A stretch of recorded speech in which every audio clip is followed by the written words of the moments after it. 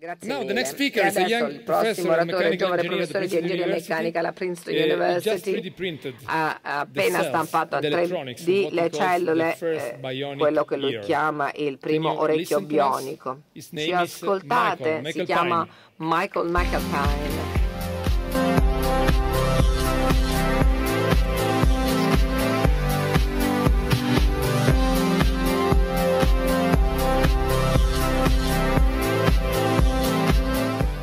All right, everyone. Well, thanks for having me here Grazie a today. tutti It's per avermi exciting to be here invitato. and hear all these Really really amazing per me essere talks. qui People nell'ascoltare using 3D queste printers for a lot of presentazioni. different applications, and one of the Ci applications sono that varie hasn't been applicazioni, discussed today that I un'applicazione think di is cui non really abbiamo parlato important oggi che secondo noi è molto is 3D printed importante electronics. è And l'elettronica. of course, the electronic industry does an amazing L'industria job elettronica fa delle cose printing incredibili. their own electronic systems in cell phones and computers. So what advantage does 3D printing have in terms of electronics? That's what I'm going to talk about today. E quali sono i And it's not vantaggi della just about stampa electronics, but it's also about biology too. And this is where you can see the different applications non solo per l'elettronica, ma where anche per 3D la printing can really biologia. Abbiamo visto varie be applicazioni particularly useful. e questo tipo di stampa può essere utile.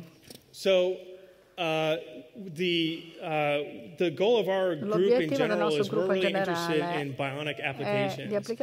And the question is, what is bionics? And most of the time when you hear the word bionics, it usually refers to people trying to make robots that behave more and more like humans, which is a really amazing goal. How do you make a robot that behaves, walks, thinks, and acts like a human? And we don't do that. But that's a really worthwhile goal. But what we are interested in is the inverse, and I'm a materials engineer, and so it's actually a really difficult materials problem, which is how do you take a human and make them more like robots? And it sounds like science fiction, but in fact there are cyborgs among us. There's people who wear electronic devices on their body, and they're actually interwoven throughout their body. So a good example is like the photo I have here is a cochlear implant, which is used when people lose their hearing and they need the ability to hear again, so you have this implant installed. Another good example is a pacemaker, which is an electronic device which is installed inside the body, which regulates the heart beating for people who have heart arrhythmias. So you have someone who has lost some sort of function, like lost the ability to hear, lost the ability to have a normal heartbeat, and you install this electronic device in order to restore this capability. But what we're thinking is, well, if you could do that, then you could actually take a normal, healthy human and perhaps install a device or augment the functionality of certain organs that can give them augmented capabilities that the average human doesn't have. And so we're really interested in this kind of intersection between humans and machines for regenerative applications, but also for human augmentation and smart prosthetics. And this is a really difficult problem from electronics and materials perspective, because you look at something like your cell phone, for example. I happen to have mine here.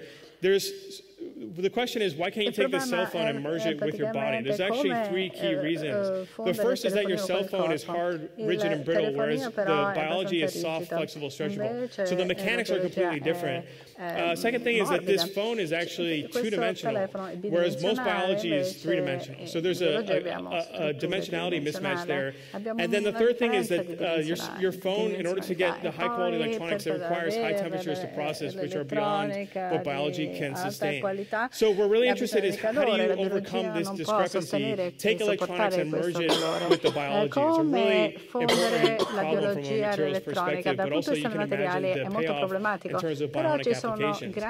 So the approach that we took in this particular project is we thought, well, maybe a 3D printer can help solve these problems, because it can address all three of the issues that I mentioned before. A 3D printer gives you the three-dimensionality of, if you can print electronics in three dimensions, then suddenly you have something that's comparable to the three dimensions of biology. The 3D printing can print in ways that can overcome this mechanical discrepancy, so you can actually intertwine the electronics with the biology and have a system which is still soft, flexible, stretchable, but has electronics interwoven throughout it.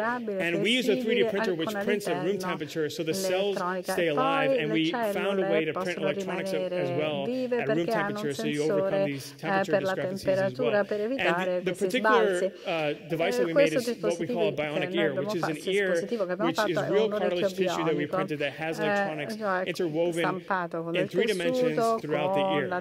And so you can use the CAD design to create the ear. We had a basic 3D printer. We fed in the cells. We feed in the electronic materials. We feed in some other materials. Most 3D printers, print plastics. We saw an interesting application with food. But in the scientific community, no one had shown that you could do cells and electronic materials as well, and then do them at the same time together, so everything is interwoven and intermixed in a single construct. You can see the ear being printed here. So, don't know what happened there, but so after you print the ear, you can, these are real cartilage cells which can be cultured into real cartilage tissue. So this is a real ear, but it's not just a piece of cartilage sitting on a table. It actually has functionality built into it because of this electronic component. This ear can actually hear. So it can hear a little bit differently than our ears can. We can hear from 20 hertz to 20 kilohertz, and we receive mechanical pressure waves that hit our ears. Our hair cells vibrate, and that sends electrical signal to the brain, which is electronic organ. These ears can actually hear within that range, but also from the megahertz up to the gigahertz frequency. So that's what makes it bionic. You can hear beyond the normal range of human hearing. And you can actually see if we play this video at the bottom. Which has sound vediamo se riusciamo a vedere we printed a left ear and a right ear, and these ears can actually listen to Beethoven. So everything you're hearing here, the sound of Beethoven, is what these 2 ears, these 3D printed bionic ears are listening to. This is what they're actually picking up through this electromagnetic transduction. So we think that this shows that we can print an organ which extends the range of human capability into a new range and start to create bionic organs, bionic humans, by this merger of electronics and biology together. So thanks a lot. Alla fusione dell'elettronica con la biologia. Grazie.